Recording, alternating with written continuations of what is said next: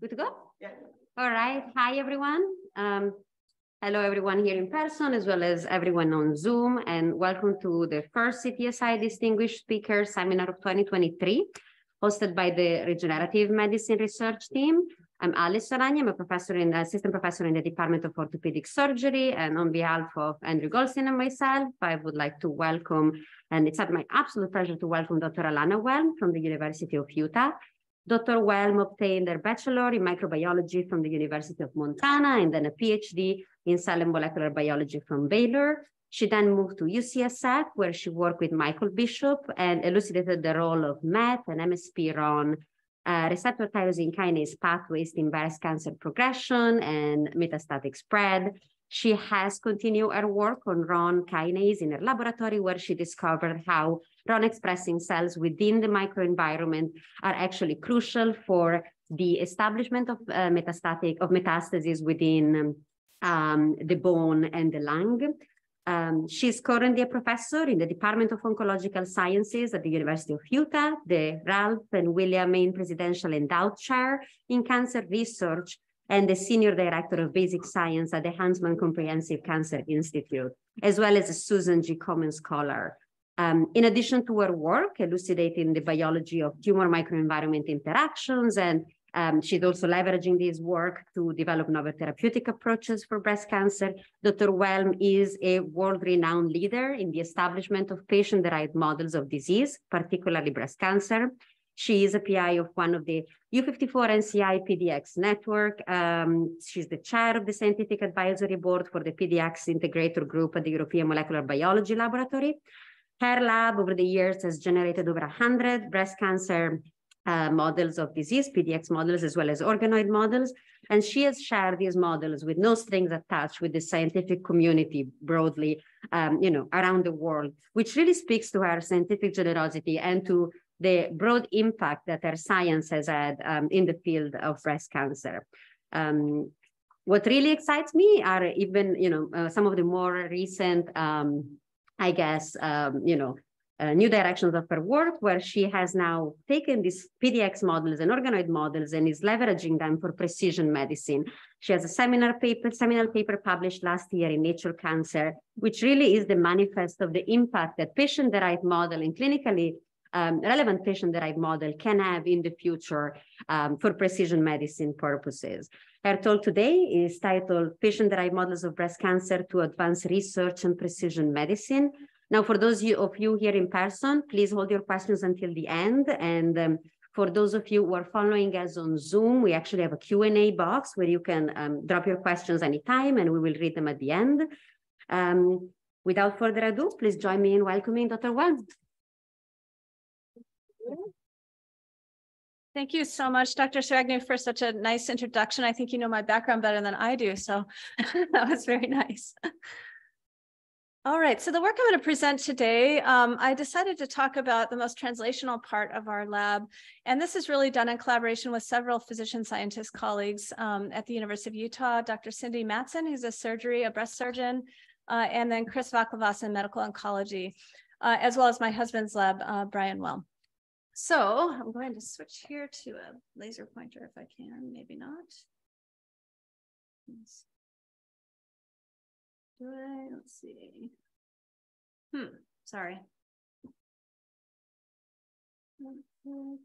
I don't know how to work a PC. Well, I'll just use my mouse. That's okay. All right. So just to give a little bit of background on breast cancer, for those of you who don't think about it every day like I do. So we have about 260,000 new cases of breast cancer just in the US every year. And all those patients are treated with a combination of either local therapies such as surgery and radiation to remove the primary tumor, but also systemic therapies, whether chemotherapies or hormone therapies, to help prevent recurrence of the disease elsewhere in the body.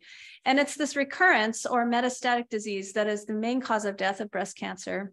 And this occurs in somewhere between 20 to 30% of all breast cancer cases, depending on the subtype. And so this is still a very big problem with more than 42,000 deaths, again, every year just in the US. Now, the choice of these therapies is largely driven by the clinical subtype of the disease. So we have hormone receptor positive tumors that express estrogen and progesterone receptors. And these are those that can be treated with hormone therapy. And then we have another subtype of breast cancer that expresses amplified HER2, and this can be treated with HER2 targeted therapies. The tumors that don't have any of these markers are called triple negative breast cancer. And this is still a very heterogeneous population of breast cancer. Now, the problem in breast cancer is not the lack of available therapies. At last count, I think we have 38 therapies that are approved for advanced breast cancer, metastatic breast cancer. And of course, this depends on the subtype of the disease. But one of the challenges that I actually encountered very early in my career when I spent some time shadowing the medical oncology clinic is that the choice of these therapies for a given patient, once they get past the standard of care in advanced disease, is really quite random. And we didn't have a very good way to personalize these therapies. Now, of course, as time has gone, we have precision medicine, and this largely means sequencing the tumor, trying to find a mutation that can be matched with a targeted therapy. And we do have a couple of examples of that are approved in breast cancer. So alpelisib is approved for cancers that have a PIK3CA mutation. And then these PARP inhibitors, olaparib and talazoparib, are approved for patients that have germline BRCA1 or 2 mutations. But for the most part, this precision oncology has not been very helpful in breast cancer. And that's because we don't have really common genomic drivers that are targetable. The vast majority of cases, you will not find a mutation that can be targetable. So what we're really working on is trying to figure out if we can help personalize therapy a little bit better using functional responses in this concept called functional precision medicine. And I probably don't have to introduce that because Dr. Saragni does such beautiful work on that here, but I will give you a little bit more background. So the goal here is twofold. One is, of course, to find better drugs that have better efficacy for individual patients. But second, not give drugs that are ineffective and come with toxicity. So we hope to achieve both of those things. So precision oncology, as I mentioned, have a number of successes. One would argue that hormone therapy and HER2 targeted therapy is a form of precision oncology in breast cancer that has been done for decades, and that really has made a tremendous impact on the disease. And we can think of several others, EGFR inhibitors for the cancers with EGFR mutations, the famous BRCA-ABL cases. And then, of course, in combination with a lot of discovery research in large cancer genome projects really led to this very tantalizing idea that maybe each cancer could be categorized according to its genomic alterations and then grouped into buckets for which a targeted therapy would be available. So, of course, this is sort of the standard now of precision medicine. And you can read a little bit more about this in this review article if you're interested.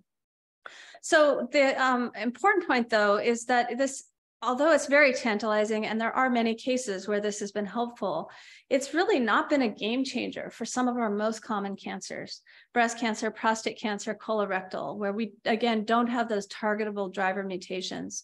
And why is that? So, of course, we know cancer is driven by mutations. I trained in the Bishop lab, so I'm very thinking about, driving oncogenes all the time. But there's actually many other factors that are at play when we think about drug responses in tumor biology. One example of this would be cellular plasticity that drives, responses to therapy and that adaptation, which is largely an epigenetic phenomenon, not a mutational phenomenon. So what is the next generation of precision oncology? Here we're thinking about combining both the genotype or the genomic information with function. And that's kind of where we're trying to go here. And this is kind of a blossoming field. So what we do in breast cancer is we make patient-derived models from the tumor, and this might be from the primary breast tumor or from a metastatic site, such as a lung or brain metastasis. We initially started by making PDX models where we would grow these in the orthotopic site in the mouse mammary gland of immune deficient mice. But since then, we've also started with organoid cultures, growing these in three-dimensional matrices, and even going back and forth between the PDX and the organoid models. And of course, in the beginning, the goal was just to ask how well do these models actually represent the tumors that they come from? That's a very important question in any model development. And that was largely snapshot analysis, looking at things like mutations, mutations in gene expression. And I would say that not only us, of course, many labs are doing this, but these patient-derived models of cancer really do have a pretty high concordance of tumor genomic and transcriptomic fidelity. They do also have represent some of the heterogeneity that we see in the disease. Here's a relatively recent report doing a meta-analysis of more than 1,000 organoids across different cancers. And they really came to this conclusion that there's pretty high fidelity. Of course, they're not perfect. Every model is not perfect because it's a model. So in addition, once we sort of determined we think these models are relatively good representations of the disease, we started moving to functional assessment and saying, okay, how do these models behave and how do they behave like the tumor does in the patient? And for there, we've mostly focused on drug responses, but one can look at tumor evolution or all kinds of things.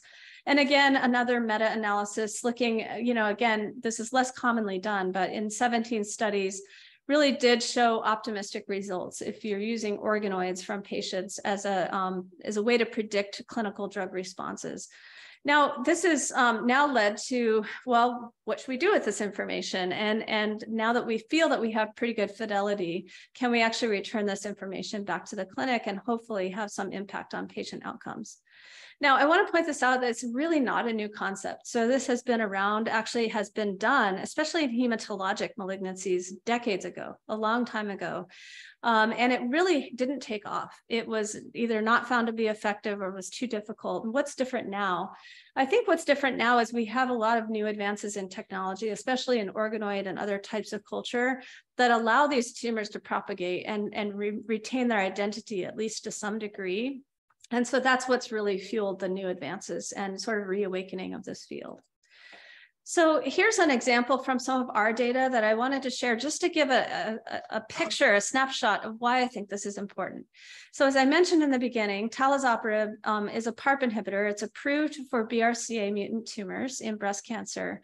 And when we screen drugs across a large number of breast cancer organoid models from patients, or these are actually first made into PDX and then developed into organoid models, what we see is, of course, as one would expect, there's variable response to these PARP inhibitors. So here you're seeing the dose of the drug shown on the left. So we have a dose response. Red means the organoids were killed at that dose. Green means they're growing. White is a cytostatic effect. And I've drawn a line here that's the benchmark. And what that means is that when we treat with that concentration when we treat that model in vivo with the drug, it can cause either stable disease or tumor regression. So that's the benchmark for which we think we need to see a signal in the organoids in vitro to make an impact. So what you can see is that, there's variability in response to these PARP inhibitors. And as you might expect, we do have responders that have the BRCA mutation, as you would expect. But we also have tumors that have BRCA mutation, but don't have a response to the PARP inhibitor. And then, of course, we have responders that don't have BRCA mutation. So I think this just goes to show that we need to capture more information than just mutation of the target to predict whether or not the drug will work. And of course, this is borne out in clinical trials and actual clinical experience.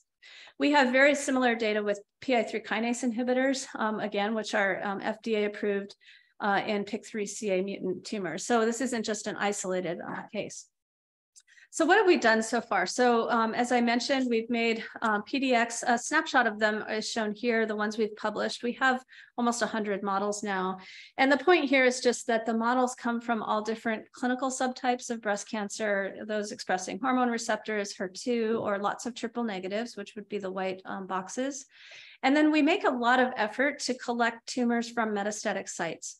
And in particular, we try to get multiple tumors from the same patient, primary metastatic pairs or metastatic tumors, either from different sites or over the course of therapy, as a way that we can model tumor evolution and resistance to therapy.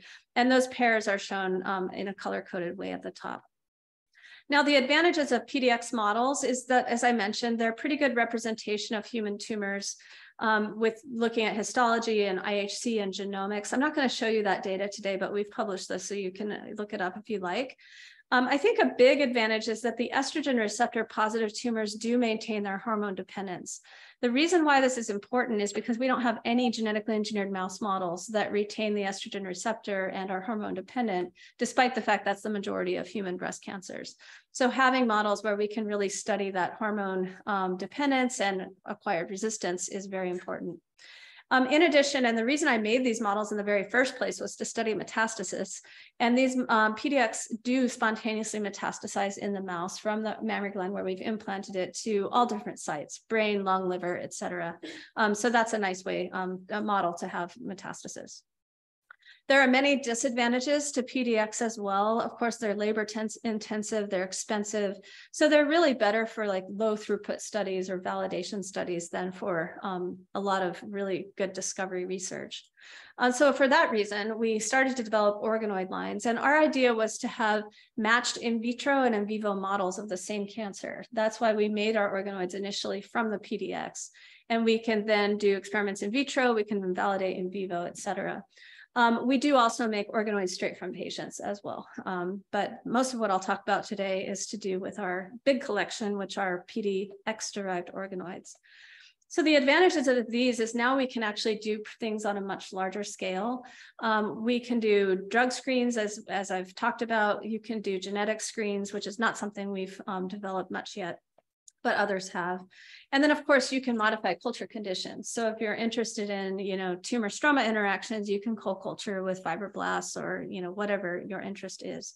I will note that in all of our models, we actively remove the mouse stroma. So what we're growing as organoids in long-term culture are the human tumor cells. And we do that for a few reasons. The main reason is because we found that some tumors that come out of the PDX or even out of the human have very aggressive stroma that grows with them. And in some cases, we would overtake the culture. But we wanted to have sort of a consistent way that we develop these models. So in cases where we had to get rid of it, we decided just to get rid of it for all of our models, knowing that we could always add that back if we wanted to. So right now we have, it's a little out of date, but about 80 breast cancer PDX, and about 75% of those we've made into the matching organoid. All of them have full genomics. We have all clinical data for all of them, de-identified treatment info, before and after model development. And then we've screened all 100 models for about 50 drugs each. So it's kind of a small scale drug screen, but it gives us a picture of what kinds of patterns we see. So first, I'm going to just give you a quick snapshot of the fidelity of these models. So we have PDX, we make those into organoids. And then for some studies for comparison, we can actually put the organoids back into mice to see how they compare, because then we can have more of an apples to apples comparison.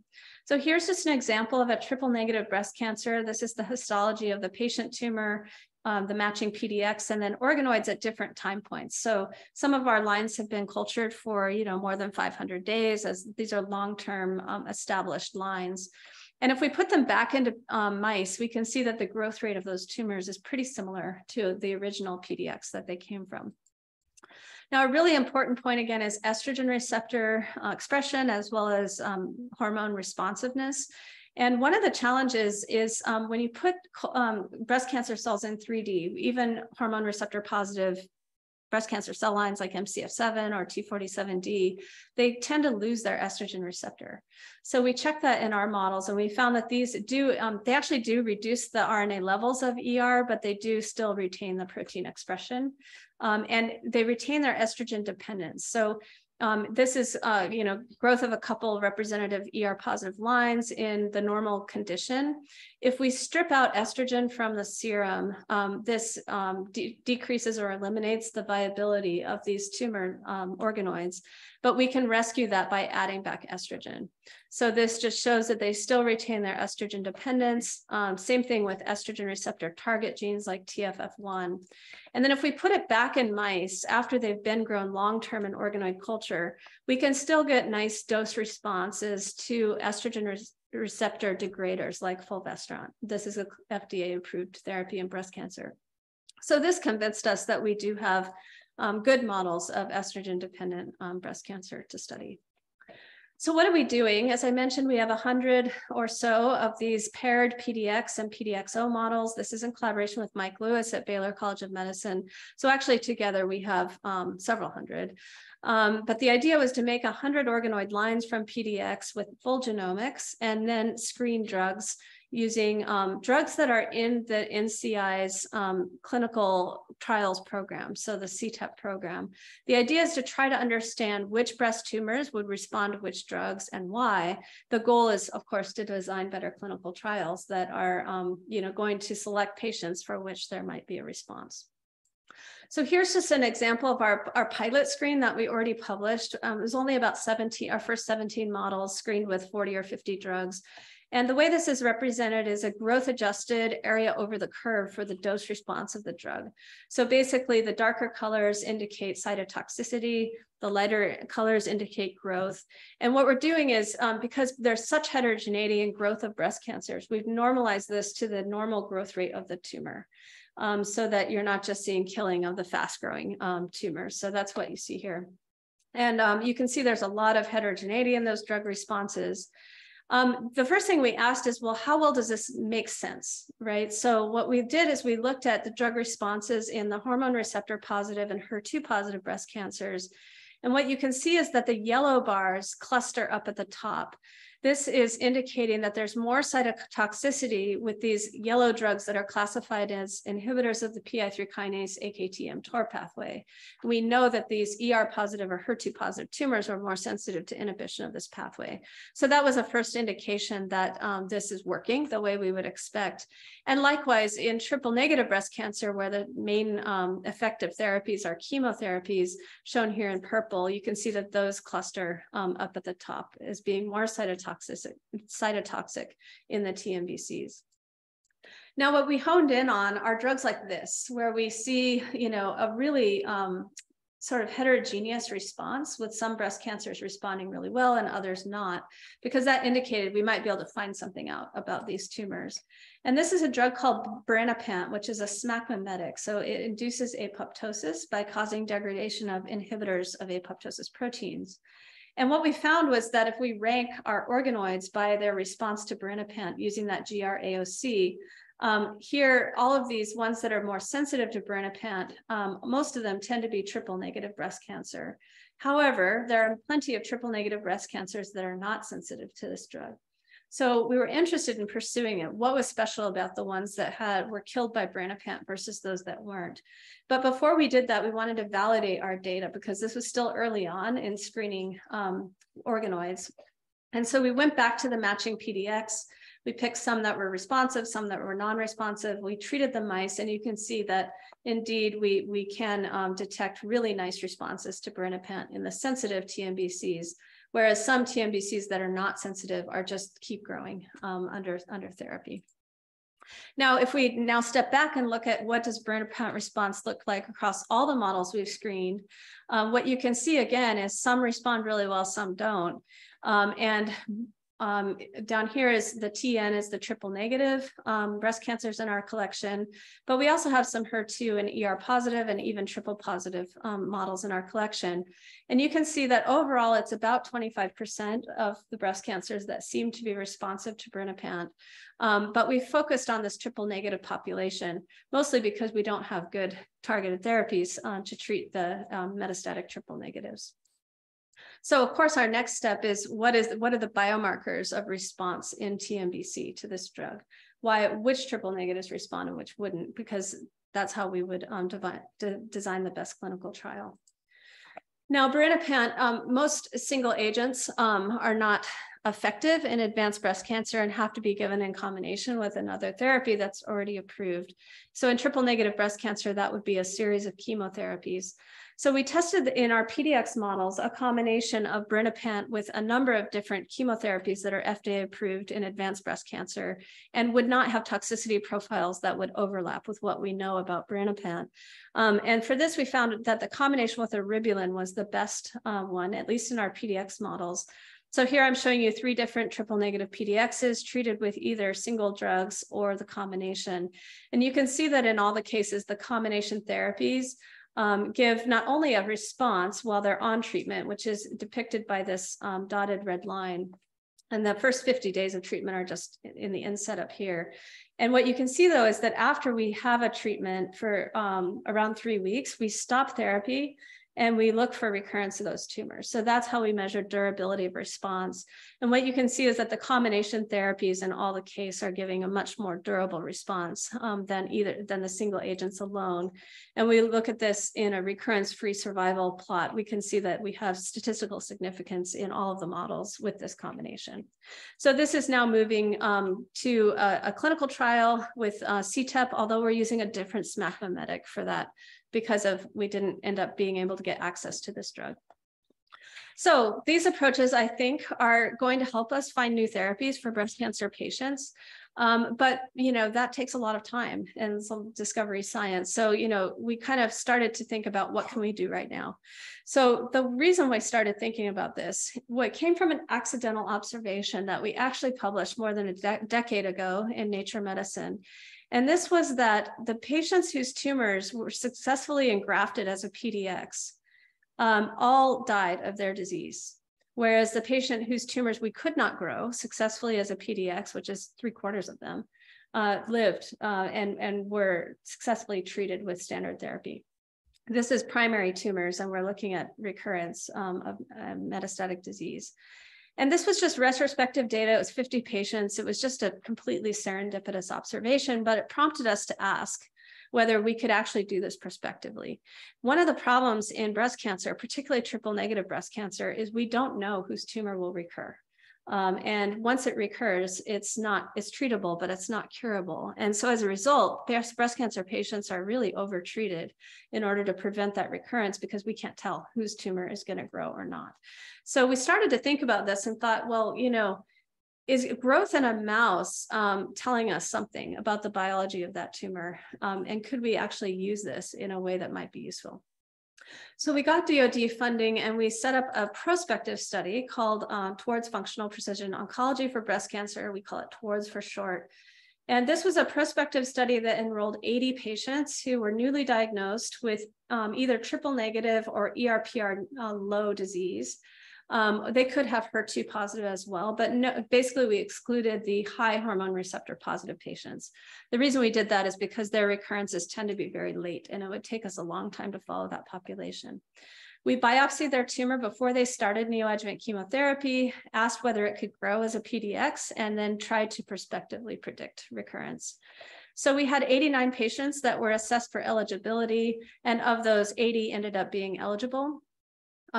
This is how they break down. So 51 were TNBC, triple negative. An additional 10 were triple negative, but had hormone receptors at 10% of the cells or less. So this is hormone receptor low. They basically behave like triple negative. And then we had a total of 18 HER2 positive cases with various levels of hormone receptors and 1 mixed tumor. Of those, we had 18 tumors out of the 80 that successfully engrafted. So the rate is somewhere just between 25 and 30%. I forget the actual number, which is consistent with all of our previous data. Now, while we were engrafting tumors and playing with these tumors in the mice, the patients underwent neoadjuvant chemotherapy.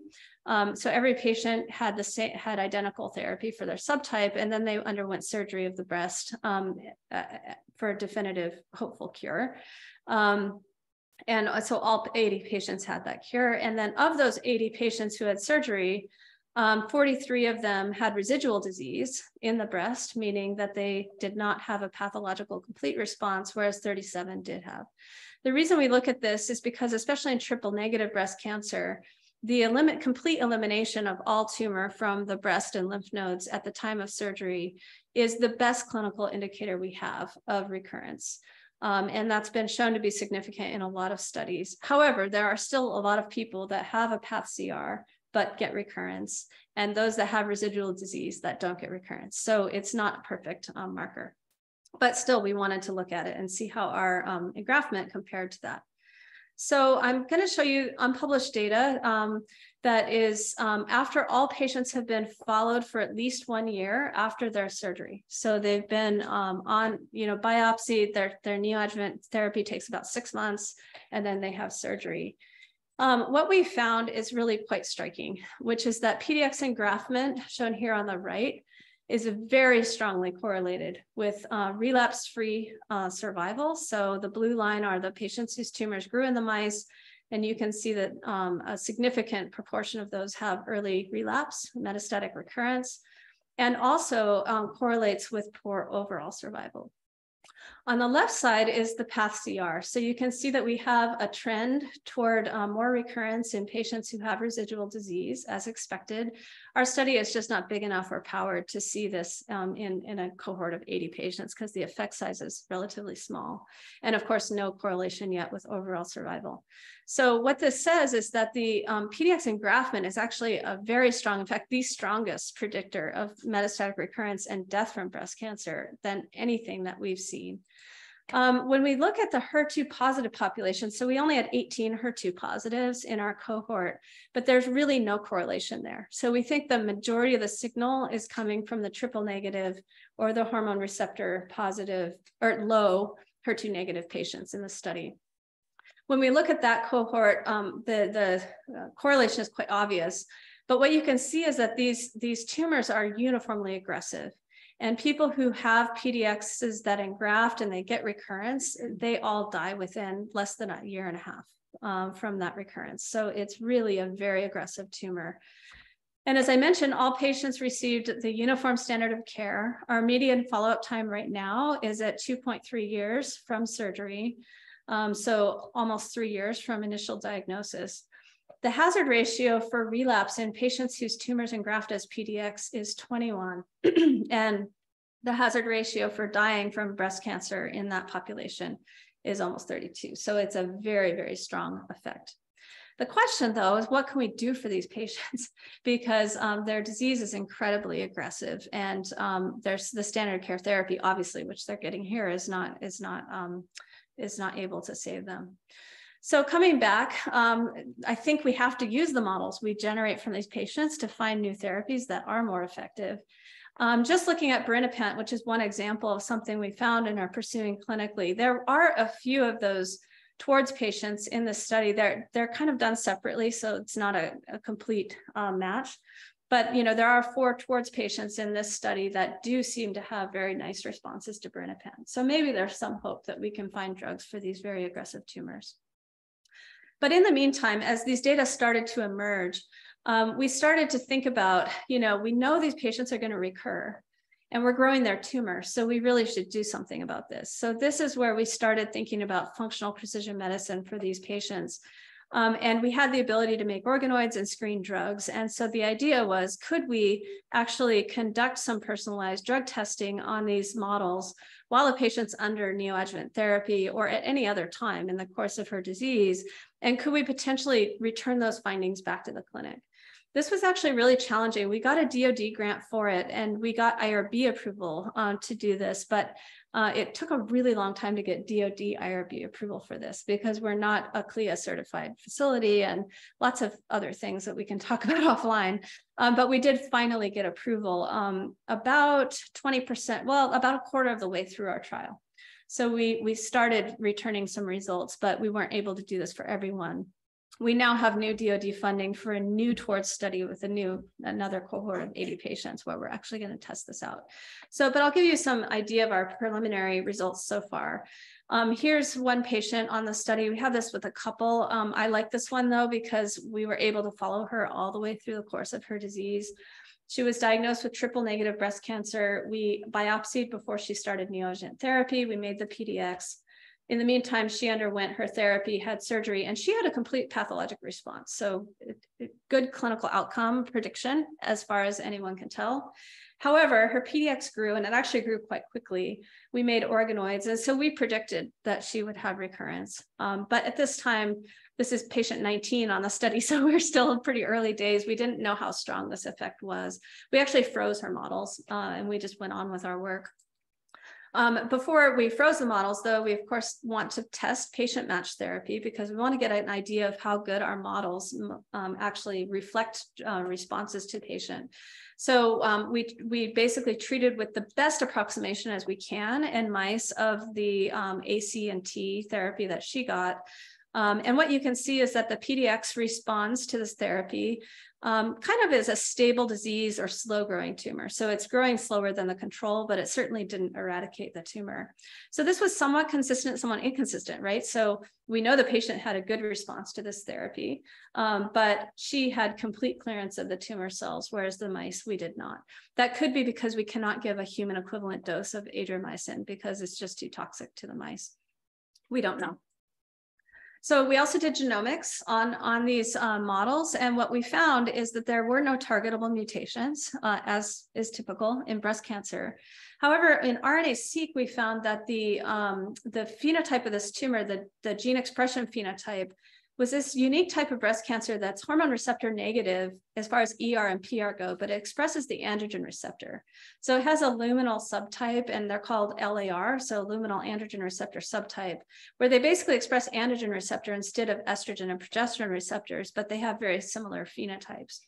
When we did single cell RNA-seq, we found that there were 6 different tumor populations, all of which express the androgen receptor and the luminal sort of pioneer factor, FOXA1, suggesting that maybe we could try to target the androgen receptor in this tumor to see if it might help this patient. Now, unfortunately, we were correct, and the patient did have recurrence. She had recurrence in the liver, so liver metastasis grew. She actually went on standard of care, first-line metastatic therapy, which is capecitabine. In the meantime, we pulled the organoids out of the freezer and started doing drug screens. We also made another PDX from the recurrent tumor. This was actually from ascites fluid that built up because of her liver metastasis. And again, we tested the neoadjuvant therapy, the ACNT, in this model. And as you might expect, this model was more resistant to ACNT. In fact, it was totally resistant to the ANC part of the regimen, but the taxane kind of held it steady. So this starts to suggest that we have good concordance of drug response in our models compared to the patient. When we screened the organoids, we screened a lot of drugs, some FDA approved, some experimental, because this is part of our research projects as well. The results are shown here with the most effective drugs shown on the left. I put some arrows on the bottom because these are drugs that the patient actually got. So you can kind of start to compare. So the gray ones show the neoadjuvant therapy. Here's the doxorubicin or adriamycin. We cannot test cyclophosphamide in our organoids because that has to be metabolized by the liver. So we don't include that one. But here's the taxane. So, you know, the organoids were moderately sensitive to the neoadjuvant regimen, which is consistent with what we see in the organoids. Now, after she recurred, she had options for several clinical trials. So we included those drugs in our screen, and that included talazoparib as well as cabozantinib. She eventually, as you'll see, got carboplatin, which wasn't really effective in our organoids. And then 5-FU is the active metabolite of capecitabine, which is what she got just after her recurrence. So I've just highlighted those here. We picked several of these drugs. Oh, I should say we also tested enzalutamide because of the androgen receptor subtype. This is not a drug we normally test in breast cancer. So you can see we don't have very many models to compare to. This patient's tumor was more sensitive than any of the others, but the response was really wimpy. So we weren't too excited about it. We did test several of these in the matching PDX. And what you can see is the enzalutamide, shown in black, did cause tumor growth inhibition, but the tumor is still growing. We know from lots of experience that if you can't achieve at least stable disease or shrinking that tumor in the PDX, the patient won't have a response. So we were not very excited about that one, but it was the only thing we got out of genomics. So that's why I show it. We also tested a couple of these drugs that were available to her for trials. They're shown in green and orange. In the organoids, they were moderately effective. And what you can see is in the PDX, it was stable disease, but we couldn't shrink the tumor. In contrast, we had an FDA-approved drug for breast cancer, eribulin again, that looked really, really potent in the organoids and completely shrunk away all the tumors in the mice. And so this is one that we decided to return back to the clinic. And so we returned the organoid results here on the timeline. It took us a little longer to validate in PDX. We returned here on the timeline. In the meantime, the patient did go on a clinical trial with cabozantinib in combination with the anti-PD-1, PD-L1 agent atezolizumab. And you can see that she was on that, but eventually came off for progression. And at that point, the physician put her on eribulin as the sort of functional precision medicine informed therapy.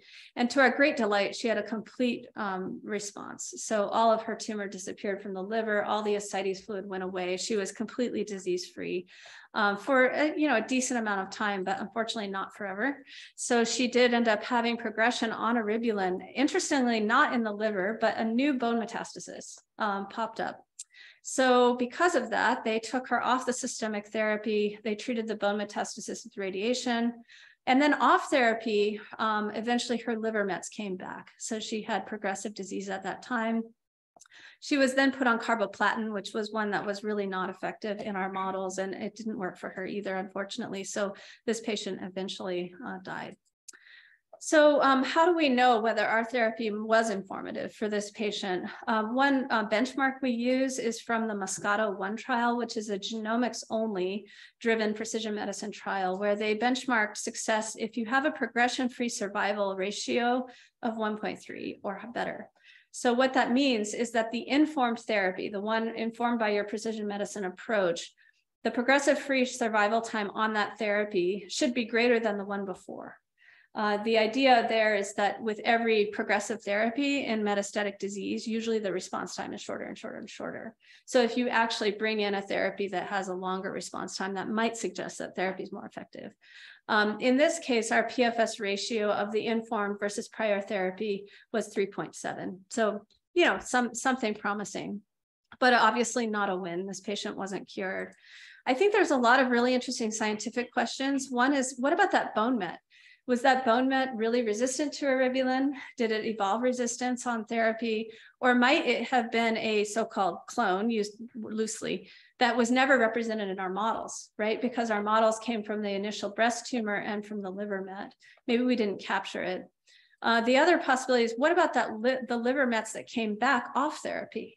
Would those have been still sensitive to eribulin, even though it would be kind of not typical to put a patient back on a systemic therapy that they had progression on before? In our mice, when we took them off therapy after apparent cure with eribulin, we did get some recurrences, and we were able to retreat those with one more dose and get them to respond. But we don't know what would happen in this patient. And so for this reason, we actually started a rapid autopsy program where we can start to follow these patients at the time of their death and try to answer some of these questions. But I don't have any answers for you right now. So where are we going with this? We're trying to see if we can develop the necessary infrastructure for patient sample collection, modeling, drug responses. All of this is really complicated, quite difficult. And also we have to do it fast because these patients' tumors are moving quickly. And so we don't have time to make a PDX or any of that. That's why we're doing a lot of just organoid work now. And then we're really interested in whether physicians feel confident in these data, right? We're just a research lab. We're not CLIA certified. Nobody's done this before. So we just want to see how useful this actually is. And so for that reason, we've opened a second study that's all in the metastatic setting, and it's all organoids. So we don't need the PDX to tell us who will recur. They've already recurred. We biopsy the tumor, whatever site we can get, except liver, which I can say and why, and if anyone's interested. Then we screen drugs and return information back to the clinic. So we're about halfway through this study now. It's very tiny. It's a feasibility study, 15 patients. We biopsy, we make the organoids. We also do the genomics. We even do commercial genomics so that we can compare, do we find more therapies using this functional strategy than you could find with just sequencing the tumor. The primary objective of the study, like I said, is feasibility and trying to see how fast we can get these data. In breast cancer, we typically have a 12-week interval between scans where a change in therapy might happen. And so that's our goal. Our secondary objective is comparing with standard genomic testing. Do we find more actionable therapies or not? And then we have a lot of fun exploratory objectives. That PFS ratio is one, but also this one I really like. This is measuring the effect of the results on physician decision-making. So we actually enroll our physicians in the trial as well. They get informed consent, and then they get a survey before we give them the results. And this asks them, what is your plan for the next line of therapy in this patient if there's progression? And then we return the results, and then we do a second survey to see whether that changed their plan. Also, how easy they thought the information was to understand and digest. So in summary, we're trying to use these breast cancer patient-derived models for both discovery science as well as for personalized medicine.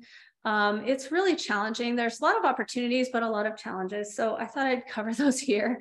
I think that these functional assays like PDX engraftment, like I showed you, can really inform us about the biology and the clinical course of the tumors. Right now, we know we can pick out the triple negatives that are the most aggressive using PDX engraftment, for example. Why those tumors are more aggressive is something we're still working on, but at least we can identify them, which we couldn't before. I think that these therapies can, in some cases, be personalized based on the assays, like the example I showed you. And maybe we actually can extend progression-free survival time for some of these patients. I think it's really way too early to say whether that's true or not. It will depend on a lot more trials. But there's a lot of challenges. So first of all, we just don't have good effective drugs for these cases. What good is it to pick out which tumors are going to recur and know that these patients have very aggressive disease if you don't have effective therapies? So that's where I think we have to use these models in order to discover new pathways, identify new drugs, and develop them. I think feasibility is a challenge because, and I should back up to that point. So there are a lot of cases in TORDS where we screen the drugs with all the drugs that are FDA approved for breast cancer that we can get our hands on, and we just don't find any that look good. So it really is a problem. Feasibility is challenging as well. So I think that I encourage everybody to implement viable tumor banking as a standard whenever you can.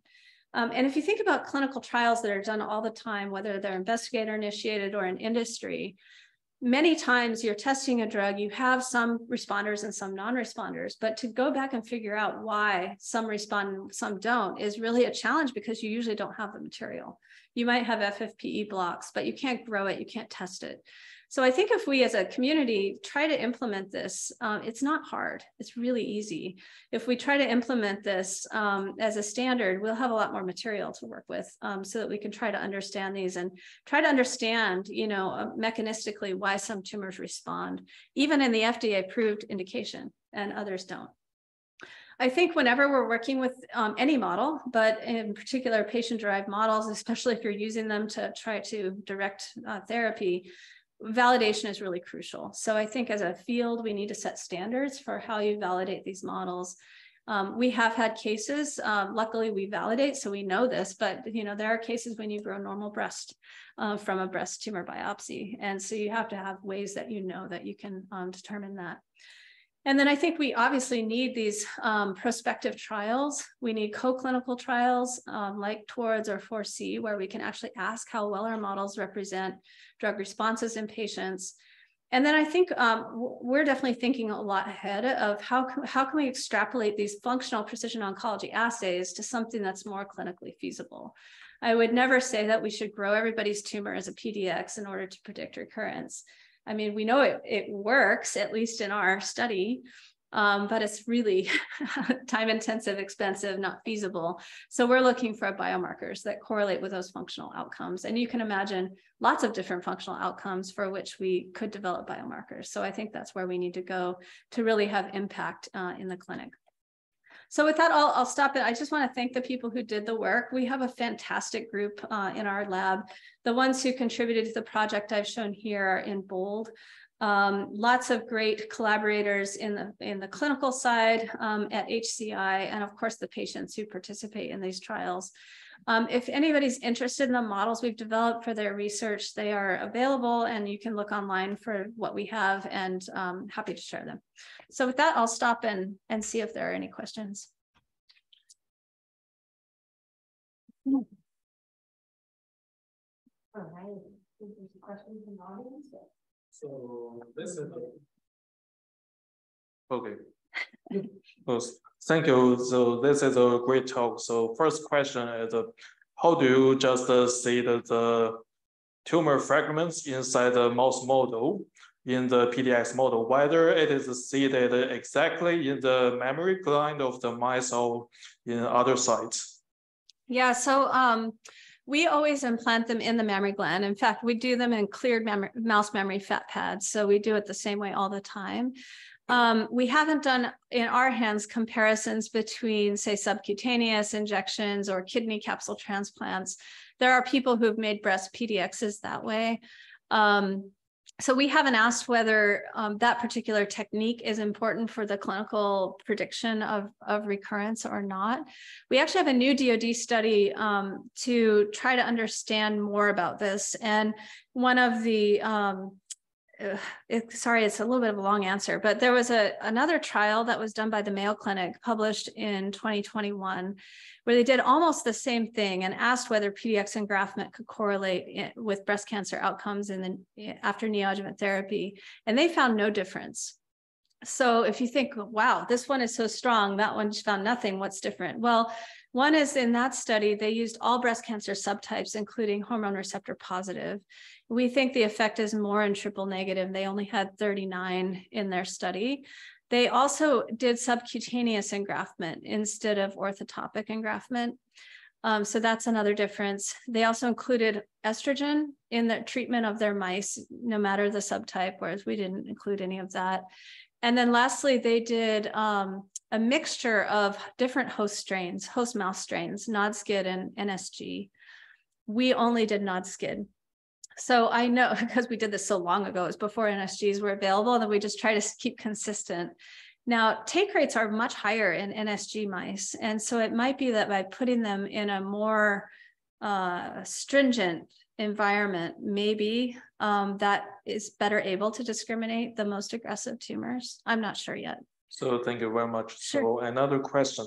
So it's great that you showed the correlation between the worse prognosis of the breast cancer and the success, the wider they can be seeded in the mouse successfully.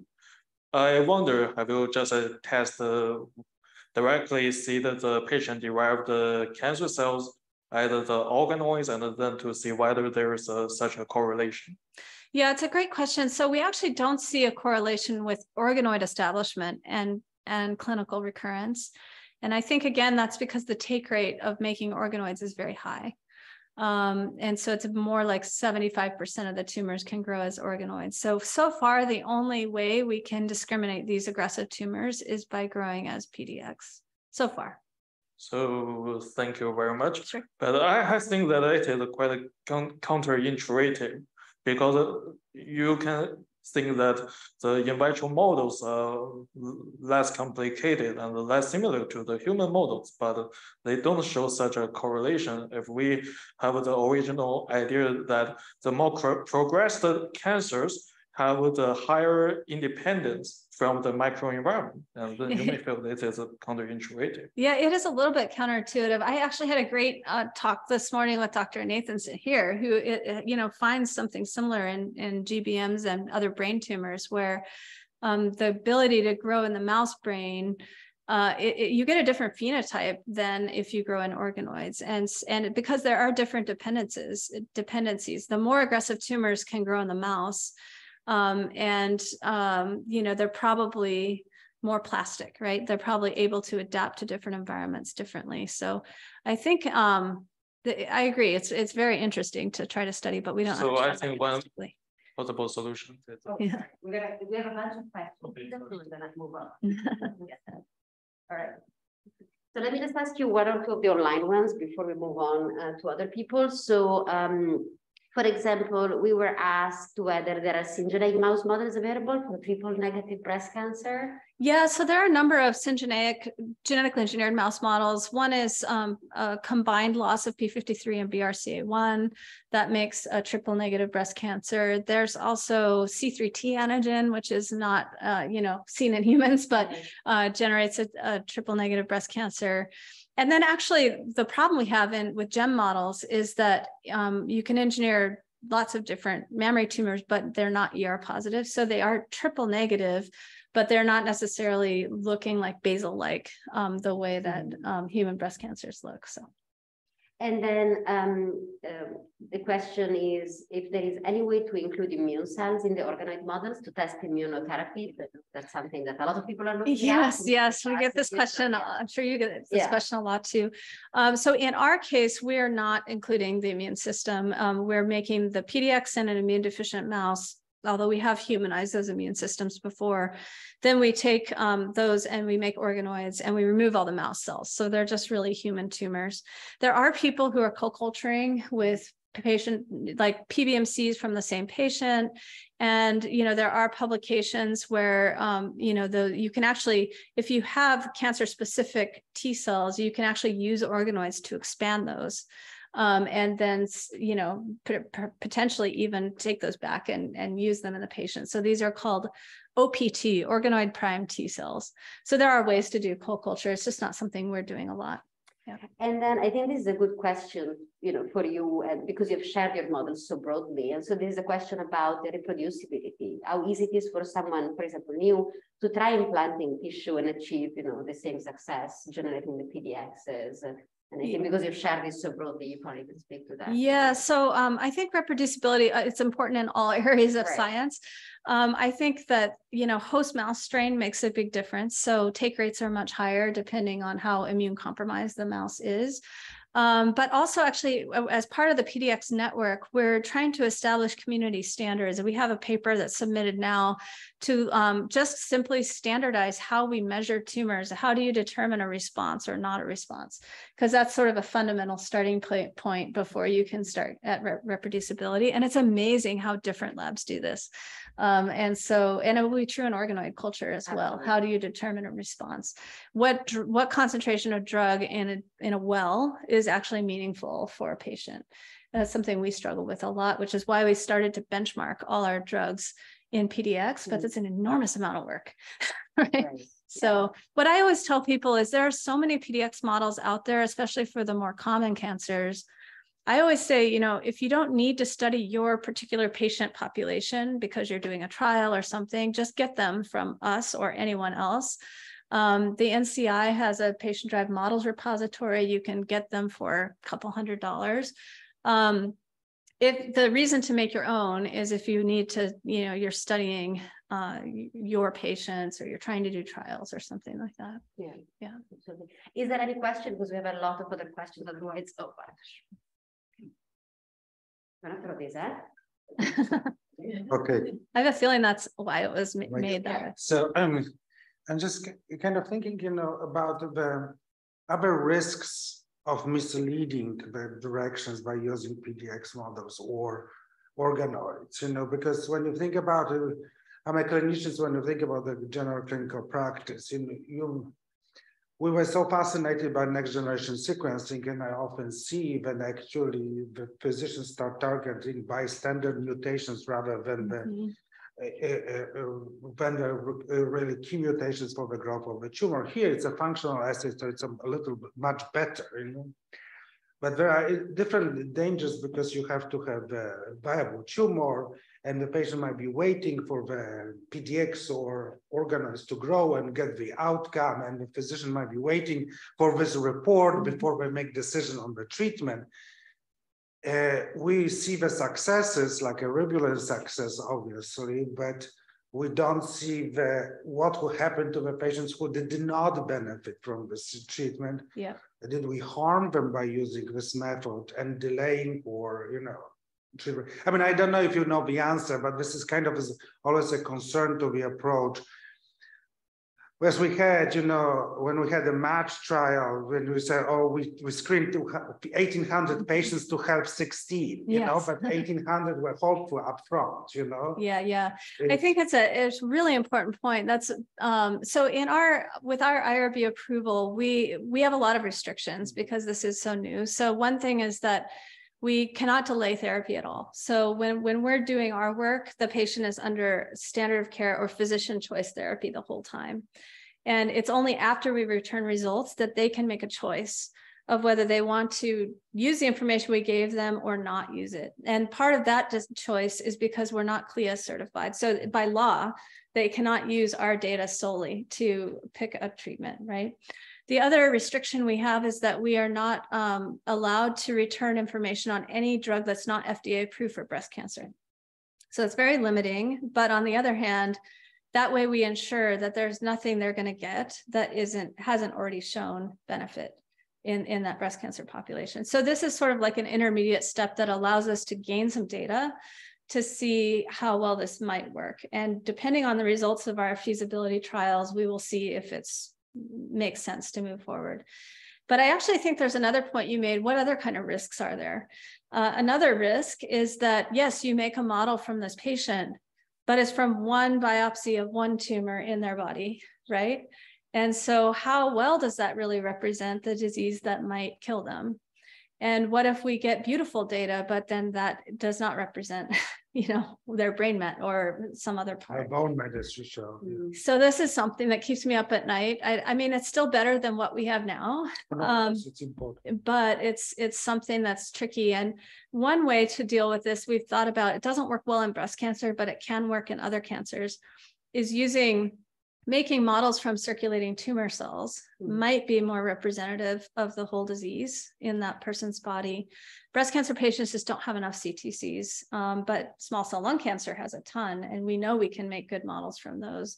Maybe that's a place where we can ask that question of, how well does this represent the whole disease of the patient? And then I think piggybacking with our rapid autopsy program, as we start to get data there, we'll start to get a better idea of the heterogeneity of the cancer in that person and how well our model represented that. So lots to do. And maybe this is a follow-up question, or I guess I'm still going to make it keep sorry. So when you return the results to your physicians, do you actually also return the genomic side of results? And do you ask them whether, are they going to be more confident, for example, if a prediction is concordant, right? Rather than... Yeah, that's a good point. I forgot to mention that. So generally our physicians are getting, there's FDA approval for getting commercial genomics at recurrence. So they already have that information on the clinical side from, let's say, Tempus or Caris or Foundation One. What we do when we develop our models is we also do our own genomics, which includes even whole genome sequencing and single cell seq. So we always look at both of them, and in our report we say first if there's any targetable genomic alterations like PIK3CA, of course. Usually they already know about it if there is, but then we also try to see if the genomic findings we have explain any of the drug results, and that does make them, we think, we don't have the surveys back yet, but we think that makes them more confident in that as being a effective therapy. But, our trials are still so small that it'll be hard to know how useful that is. It's useful data, right? Yeah. Better than what we have now. It's going to be super interesting to see the results. Any other questions from the audience? I don't know if we have time for, we do have a bunch of other questions. Do we have time or? Okay, maybe let me ask you just, one last question, which is related to whether you've looked, if the growth of PDX is dependent on the presence and number of cancer stem cells within the tumor. Is that one of the things that's, I guess, yeah, that's a great question. I mean, many years ago, Michael Clark's lab published a profile of a cancer stem cell-like cell or population of cells that could engraft as PDX. I haven't seen so much on that in recent years, but we have looked at that profile and it doesn't correlate that well in our hands. But that might also be because, maybe it's not a linear situation. I mean, maybe, the percent of cancer stem cells in a sample is not exactly what meets the threshold for engraftment. Probably there's a requirement for some, but maybe it's not, if you have more, you get better engraftment. So and it's not something that we've looked into in great detail, but it is an interesting question. I think defining cancer stem cells, at least in breast cancer, is still a little bit difficult. Yeah, question, right? Yeah. All right. Well, I think because we're a little bit over time, we're gonna let you go. Okay. And thank you very, very much for the wonderful presentation and question and answer session. Great. And thank you everyone for being here. Thank you for coming. Thanks for coming in the rain, especially.